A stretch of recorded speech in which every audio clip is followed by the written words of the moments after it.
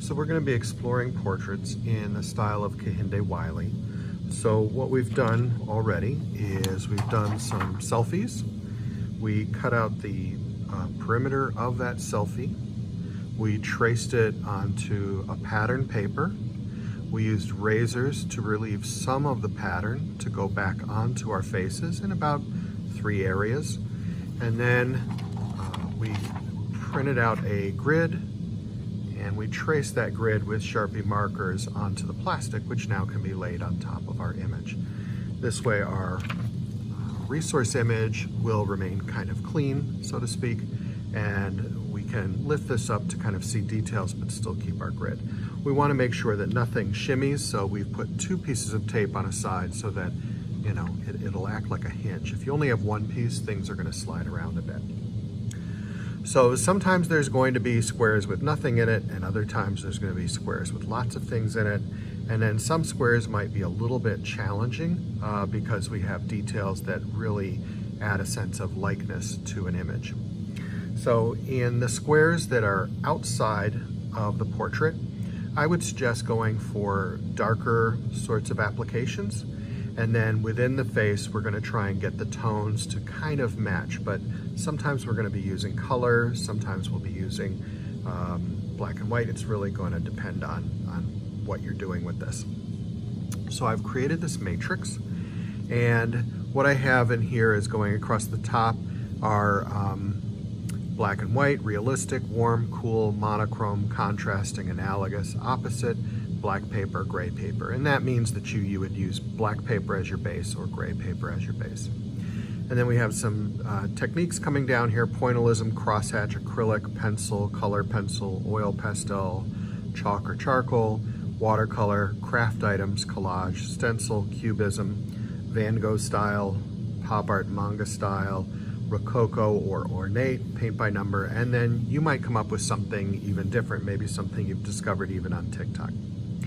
And then by matching these up, we can come up with a technique that you can do in the square. And the point is, we're trying to do a different technique in each square as kind of a way to get familiar with lots of different things, and we have a chance to explore. So for our application of this, I actually would prefer you to start with some of the simple squares, and we're going to kind of label them and then build up to the more challenging ones. So this way you're kind of getting practice as you go. So for our first square outside there, I could pretty much use anything. So because there's nothing in there, I'm just going to pick out something. I have a pattern piece of paper, and we're cutting these for my project to 4 by 4 inches. I have a paper cutter set up, and I put some blue tape on that paper cutter so you can easily kind of line things up and cut them. And we'll do a demonstration about that just for safety for my students. So let's say this is what I want in the back one. This is kind of dark, and this is blank, so I can do anything I want in that particular one.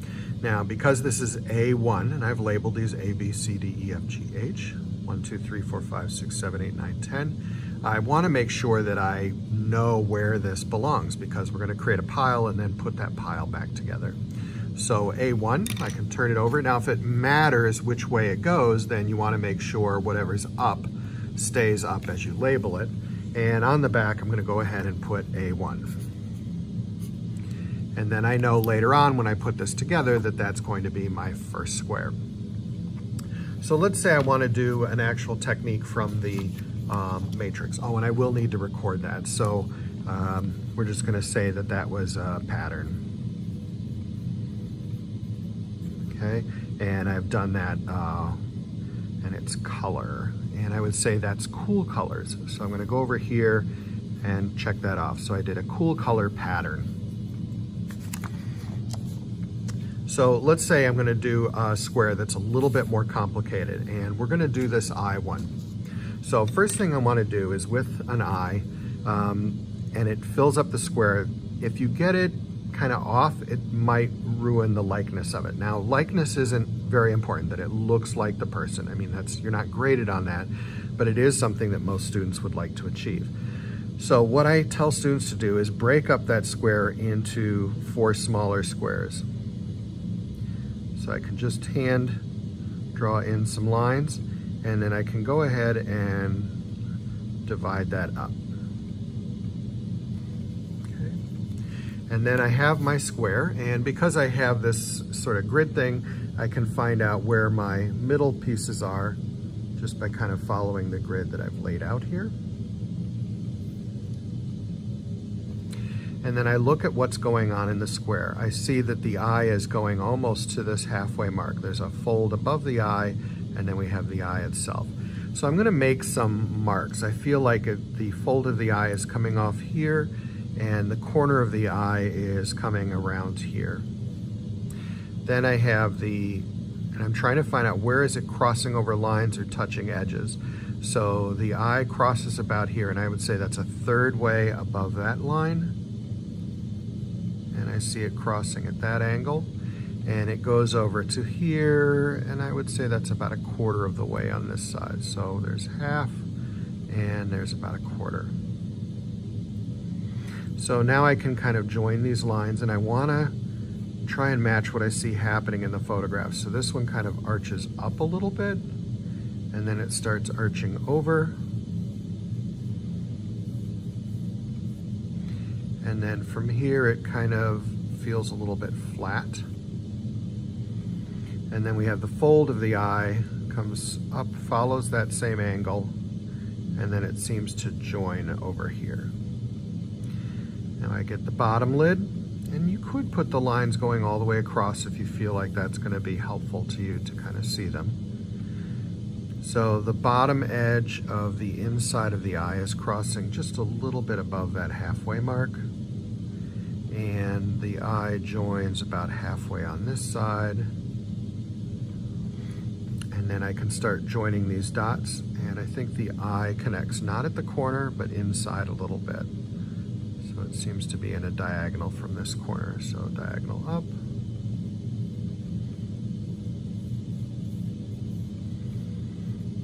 Comes over.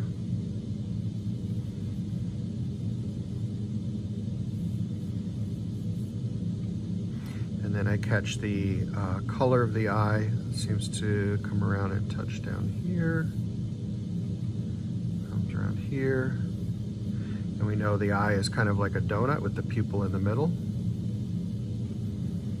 And the pupil should be about a third of the way across the eyeball. If it's too small or too large, it's just gonna look odd. And then I can start to put in eyelashes and things like that.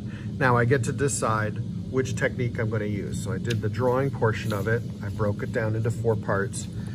So I could do this as black and white, and I guess I'll do black and white pencil, get that out of the way. So then I would go in and use my techniques on this, and then I would go ahead and check out which one this is. So that's D5. So on the back, upside right, I write D5. Okay. So we're going to do that with each square.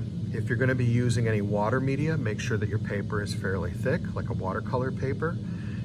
If you want to use canvas, I do have some 12 by 12 inch canvas.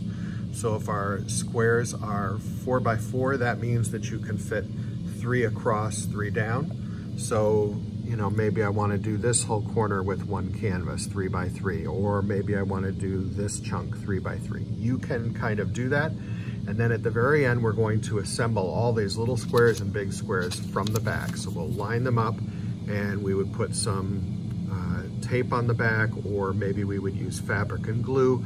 We will kind of figure that out as we go. Some students may even choose to sew pieces together. You know, maybe you want to take your paper pieces and sew them together. So we can kind of have some fun with that application of this. Right?